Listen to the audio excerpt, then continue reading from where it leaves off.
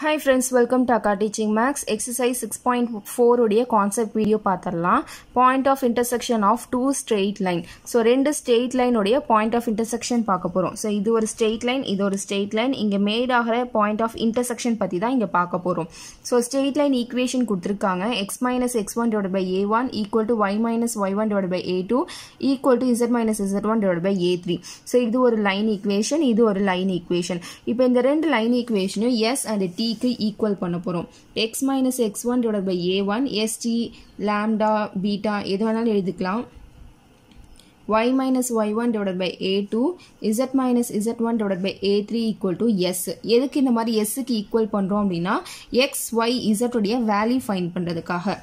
x minus x2 divided by b1 equal to y minus y2 இங்க y2 divided by b2 z minus z2 divided by b3 equal to t. So இப்போ இத தனித்தனியா s க்கு equal பண்ணிக்கோங்க. x minus x1 divided by s a1 equal to s, y minus y1 divided by a2 equal to s, z minus z1 divided by a3 equal to s. Okay வா? இப்போ x minus x1 equal to a இந்த side கொண்டு போயிட்டீங்க அப்படின்னா s a1 வரும். அப்ப x equal to s a1 plus x1 ன்னு வரும். இது x உடைய வேல்யூ. அதே மாதிரி y க்கு போடுங்க. y minus y1 equal to a2 into s. a2 இங்க போயிடுச்சு அப்படின்னா a2 into s ன்னு வரும். y equal to a2s minus இந்த சைடு வந்துச்சுன்னா plus y1 ன்னு ஆயிடும்.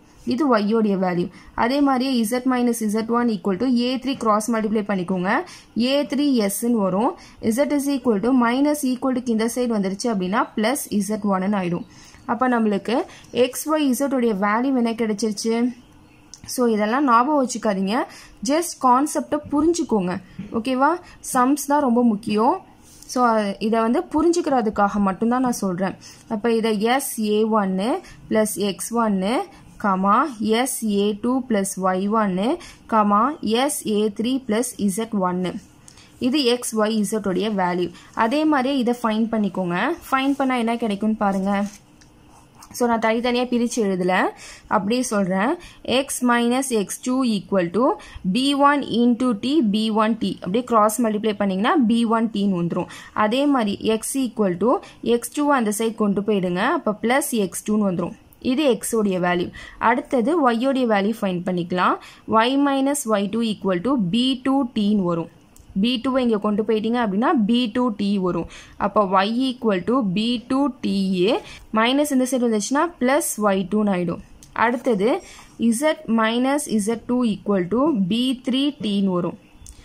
z is equal to b3t minus இந்த சைடு வந்துச்சுன்னா plus. அப்ப x y z உடைய வேல்யூ என்ன வந்திருக்குன்னு எழுதிக்கோங்க. எடுத்து x, y, z t first வச்சு எழுதிக்கோங்க. சோ எப்படி வேணாலும் மாத்தி எழுதிக்கலாம். நான் t b1 plus x2 அடுத்தது t b2 plus y2 next t b3 plus z2. Next coplanar அப்படினா என்னன்னு பாருங்க. Two lines are said to be coplanar if they lie in same plane. ரெண்டு லைனும் coplanar சொல்வாங்க. எப்போ அப்படினா அந்த ரெண்டு லைனுமே ஒரே பிளேன்ல லையா இருந்துச்சு அப்படினா. இப்போ இது ஒரு பிளேன்னு வெச்சுக்கோங்க. இந்த பிளேன்ல சோ இது ஒரு லைன், இது ஒரு லைன். ரெண்டு லைனுமே ஒரே பிளேன்ல லையா இருக்கும். சோ அப்படி லையா இருந்துச்சு அப்படினா அத coplanar சொல்வாங்க. சோ நம்ம ஏற்கனவே கோலினியர் பார்த்தோம். கோலினியர் அப்படினா சேம் லைன்ல அந்த பாயிண்ட்ஸ் வந்து லையா இருக்கணும். A B C. சோ இந்த மாதிரி சேம் லைன்ல லையா இருந்துச்சு அப்படினா அத கோலினியர்னு சொல்வோம். கோப்ளானர் அப்படினா சேம் பிளேன்லயே அந்த லைன்ஸ் வந்து லையா இருக்கணும். ஓகேவா? சோ இதுக்குள்ள டிஃபரன்ஸ் புரிஞ்சுதா? சோ கோலினியர் அப்படினா சேம் லைன்ல, கோப்ளானர் அப்படினா சேம் பிளேன்ல. ரெண்டுத்துக்கும் மாத்திராதீங்க. ஓகேவா? இப்போ parallel அப்படினா தெரியும். ரெண்டு லைன் வந்து இப்படி parallel-ஆ இருக்கும். intersect அப்படினா ஒரு லைனை வந்து இன்னொரு லைன் வந்து intersect பண்ணும். ஓகேவா? எல்லா லைனுமே மோஸ்ட் ஆஃப் இந்த கண்டிஷனை சாட்டிஸ்ஃபை பண்ணும். ஸ்கியூ லைன் அப்படின்னா என்னன்னு பாருங்க. ரெண்டு லைன் வந்து இங்க ஸ்பேஸ்ல எடுத்துக்கிறாங்க. ஃபர்ஸ்ட் கோப்ளானரை பிளெயின்ல எடுத்துக்கிட்டாங்க. இதை வந்து ஸ்பேஸ்ல, ஓப்பன் ஸ்பேஸ்ல எடுத்துக்கிறாங்க. Are called skew line if they are not parallel and do not intersect. So இப்போ இந்த லைன் ரெண்டுமே parallel-ஆவும் இருக்கக்கூடாது, intersect-ம் ஆகக்கூடாது. ஸோ இதை வந்து நம்ம வரைஞ்செல்லாம் காமிக்க முடியாது. ஜஸ்ட் நீங்க இமேஜின் மட்டும் பண்ணிக்கோங்க. ஓகேவா? ஒரு லைன் வந்து ஸ்பேஸ்ல இந்த மாதிரி இருக்கு. ஓகேவா? another லைன் வந்து ஸ்பேஸ்ல இந்த மாதிரி இருக்கு. ஓப்பன் ஸ்பேஸ்ல. ஓகேவா? ஸோ இந்த ஒரு லைன் இப்படி இருக்குது, ஒரு லைன் இப்படி இருக்குது. இந்த ரெண்டு லைனுமே எப்படி இருக்குது? பேரலாகவும் இல்லை, இன்டர்செக்டும் ஆகலை. ஓகேவா? இப்போது பேரலல் லைன்ஸ் எடுத்துக்கிட்டீங்க அப்படின்னா இதுக்கு ஈஸியாக நம்ம ஷார்ட்டஸ்ட் டிஸ்டன்ஸ் ஃபைண்ட் பண்ணிக்கலாம். ஏன் அப்படின்னா எங்கே இதோடைய டிஸ்டன்ஸ் நம்ம ஃபைண்ட் பண்ணாலும் ஒரே மாதிரியே தான் இருக்கும்.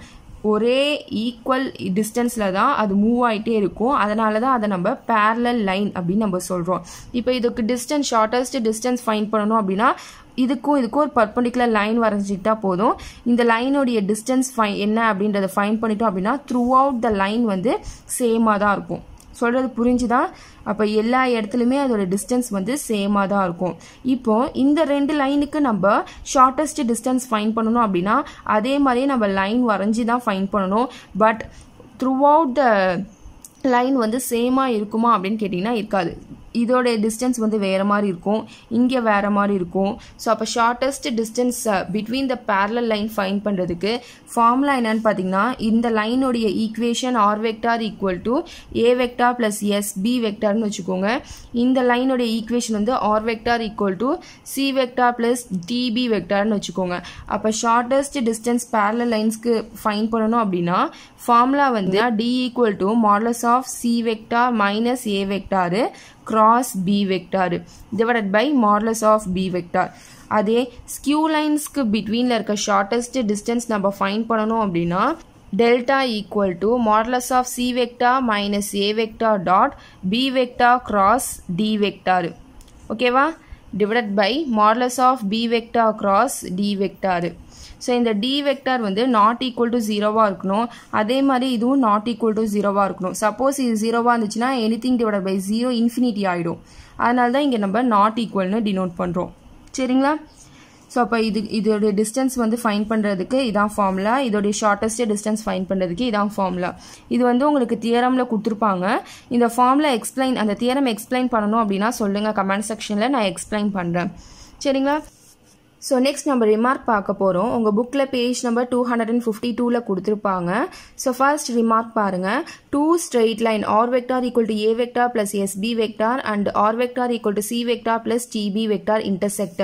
ரெண்டு ஸ்ட்ரெயிட் லைன் வந்து இன்டர்செக்ட் ஆகுது. அது ரெண்டு எப்போ இன்டர்செக்ட் ஆகும் அப்படின்னா இந்த கண்டிஷனை வந்து சாட்டிஸ்ஃபை பண்ணுச்சு அப்படின்னா, ஸோ இது a vector இது c vector அதை சப்ராக்ட் பண்ணி இது கூட டாட் ப்ராடக்ட் பண்ணும்போது அதோடைய வேல்யூ ஜீரோவாக வந்துச்சு அப்படின்னா அந்த ரெண்டு லைனும் இன்டர்செக்ட் ஆகும். நாட் ஈக்குவல் டு ஜீரோவாக வந்துருச்சு அப்படின்னா அந்த ரெண்டு லைனும் இன்டர்செக்ட் ஆகாது. ஓகேவா? இப்போ அந்த ஸ்ட்ரெயிட் லைன் ஈக்குவேஷன் இந்த மாதிரி இருந்துச்சு அப்படின்னா அதோடைய கண்டிஷன் என்னன்னு பார்த்தீங்கன்னா இதான். இதோடைய டிட்டர்மினன்ட் வேல்யூ வந்து ஈக்குவல் டு ஜீரோவாக வரணும். ஈக்குவல் டு ஜீரோவாக வந்துச்சுன்னா அது இன்டர்செக்ட் ஆகும். நாட் ஈக்குவல் டு ஜீரோவாக வந்துச்சுன்னா அது இன்டர்செக்ட் ஆகாது. ஓகேவா? ஸோ இந்த ஸ்ட்ரெயிட் லைன் ஈக்குவேஷனை வச்சு தான் இந்த கண்டிஷன் நீங்கள் எடுத்துக்கணும். ஓகேவா? ஸோ கண்டிஷன் ஈக்குவல் டு ஜீரோவாக வந்துச்சுன்னா இன்டர்செக்ட் ஆகும். நாட் ஈக்குவல் டு ஜீரோவாக வந்துச்சுன்னா இன்டர்செக்ட் ஆகாது. ஓகேவா? இது நம்ம சம்ஸில் யூஸ் பண்ணுவோம், நல்லா ஞாபகம் வச்சுக்கோங்க. ஸோ இதுதான் கான்செப்ட் நம்ம இங்கே யூஸ் பண்ண போகிறோம். இனி ஃபார்முலா எதுவும் இருந்துச்சு அப்படின்னா நான் எக்ஸசைஸில் போகும்போது நான் சொல்கிறேன் நடுவில். ஸோ என்னோடய வீடியோ உங்களுக்கு பிடிச்சிருந்தா கண்டிப்பாக உங்கள் ஃப்ரெண்ட்ஸ்க்கும் ஷேர் பண்ணுங்கள். ஏதாவது நெகட்டிவ்ஸ் இருந்துச்சுன்னா கமெண்ட் செக்ஷனில் சொல்லுங்கள். நிறைய பேர் நம்ம சேனலை சப்ஸ்கிரைப் பண்ணாமல் தான் பார்த்துட்டு இருக்கீங்க. ஸோ சப்ஸ்கிரைப் பண்ணிக்கோங்க, அப்போ தான் நான் போடுற வீடியோ வந்து உங்களுக்கு ரெகுலராக வரும்.